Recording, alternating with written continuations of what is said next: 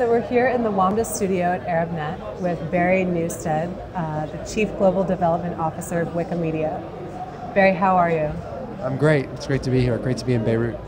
You guys had an event last night at Meziane in Beirut. How did that go? It was fantastic.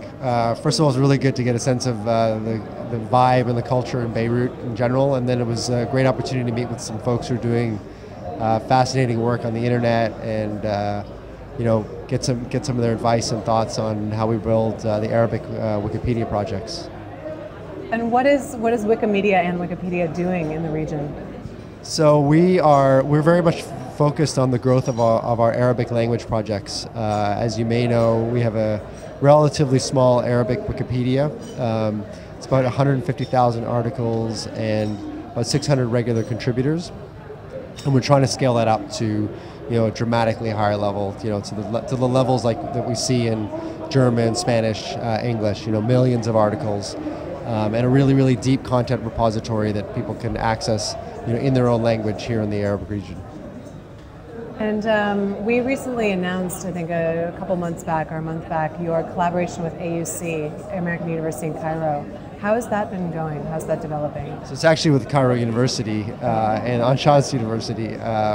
It's off to a nice start. It's a small pilot where students are either creating new articles in Arabic on subjects that they're studying, like mathematics, or they're translating parts of students in French and Spanish classes are translating articles from Spanish and French into Arabic and helping to expand the Arabic Wikipedia. So it's off to a nice start. We'd like to see it develop throughout the semester, but we hope that this is an approach that we can use across the region, where students can really engage in building Arabic Wikipedia. If you think about all the subjects that are being studied in universities and all the papers that are being written, wouldn't it be amazing if rather than writing those papers and putting them in the garbage afterwards, that the work that students put in actually become part of the Arabic internet and more specifically Arabic Wikipedia. So is the goal when it comes to developing Arabic content on the web to enhance that academic deep content? What's your ultimate vision of what this will achieve? So indeed, that's part of the goal. I mean, we're ultimately an educational project. There's tons of things you can find on Wikipedia, as you may know, pop culture, football,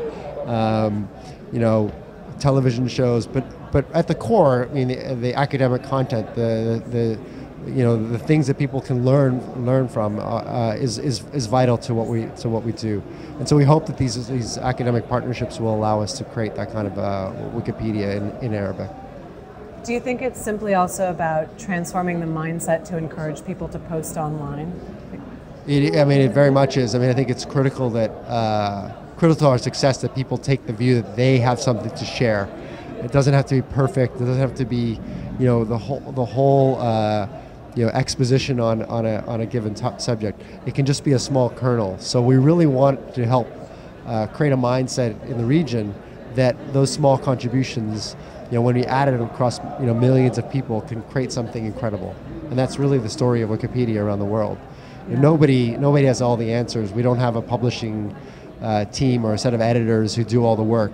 It's each individual person providing their little nugget of knowledge to share, and then people improving it and them improving other people's work. That's how it works. So you need a sort of level of comfort and confidence to just put it out there and share it. Right. Do you think there's any particular reason that this region is, I don't want to say behind others, but why this hasn't taken off in Arabic here? Is it a language enabling thing on Wikipedia, or? I mean, I'm far from the expert on this subject. I mean, I don't know very little about the culture here in the region. I mean, I think that certainly the Arab internet and the tools, whether it be typing tools or search tools, have lagged. Say in other languages. That's changing now very quickly. And I think those kind of technical barriers, as they fall away, then we have the ability to really crank up the amount of content contribution. It's just a lot easier if you know how to type, on an Arabic keyboard. Then it's going to be a lot easier for you to contribute. If you can find stuff on an Arabic search engine, it's a lot easier for you to work. So those technical barriers may have delayed the growth of our projects. And then I'm sure there are some cultural nuances and differences that that really need to be accounted for as our community, our Arabic community. The Wikipedia is built. Arabic Wikipedia is built by Arabs. That they need to kind of address what are some of the cultural nuances and differences that need to be incorporated into the projects here to enable them to grow. Makes sense. And then, of course, people just have to know that you can edit Wikipedia. Most people have no idea that that's actually how it gets built. Right, it's community-based. Yeah. So tell me about Wikipedia Loves Monuments. What is that? So this is a great community-based initiative that was started in the Netherlands by a group of volunteers. And they've scaled it up now, across Europe, and they're about to sort of scale it around the world. And it's quite simply, it started as a photo competition, where people go around their cities and their towns, and they photograph, monuments. They photograph notable sites, and it's not always, it could be buildings, it could be monuments, it could be important natural sites. And they enter the competition, and then they upload the results into our photo repository called Wikimedia Commons, and then the winners get prizes and a reward. But most importantly, it's an opportunity for people to join a community to capture really important sites about where they live.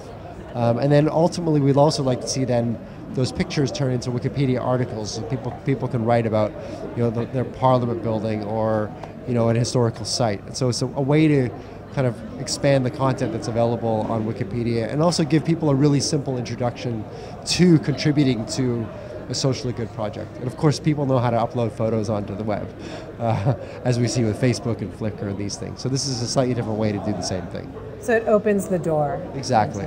Into the idea. What constitutes a monument? I mean, could I go just take a photo of an old building that I really enjoy in Beirut? Or? I think that's exactly it. I mean, some countries have registries and whatnot, but ultimately it's a place of significance in the environment, or in the culture or in the social space. I think that's generally the rule of it. So a beautiful old building that has some relevance, whether it's architectural relevance or something important happened there, is a perfect example. A park, where there was important social activities might be the case. I see. And it's really open to interpretation. There's, nothing gets declined. Cool. And so it's fully global. Anyone in the region can join and start uploading things. Yes, and we'll probably run it as a campaign, so people will know about it. They'll know when it starts, when it ends, what are some of the brilliant photographs that are incorporated will be highlighted on Wikipedia and elsewhere. Very cool. Well, keep us posted. I will do. All right, thanks for chatting with us. Thanks for having us.